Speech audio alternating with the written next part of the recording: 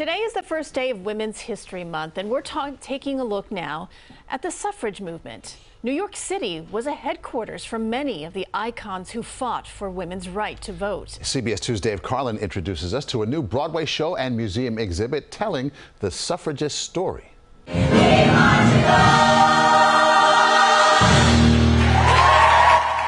Marching onto a Broadway stage is the cast of the musical Suffs, turning the clock back a century to celebrate brave women who changed a nation. We are meant to be seen. Nikki M. James plays suffragist, journalist, educator, and civil rights leader Ida B. Wells. How many more threats must I withstand? She told me it's an honor playing this icon. Using your legal system, using your right to protest, using your voice, using her access to journalism and getting the story out. Suffs puts a spotlight on Wells and other suffragists who fought for the 19th Amendment, ratified in 1920, giving women the right to vote. Activist Alice Paul is played by Shina Taub.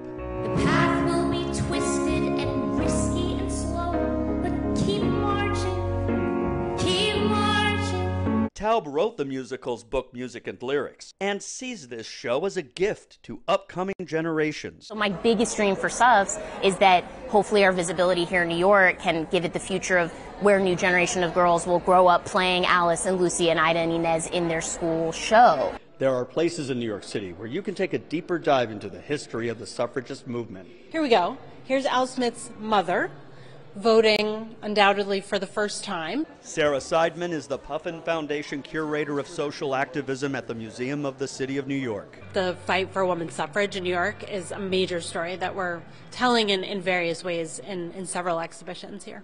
Top left up here is Inez Milholland, who is one of the major suffragists in New York City, known for her flamboyant techniques of like riding in a march on a white horse. Carrie Chapman Catt. Alva Belmont, who's another wealthy, like socialite woman who lends a lot of funds as well as support. Folks like Mabel Lee, a Chinese American suffragist who's long been overlooked.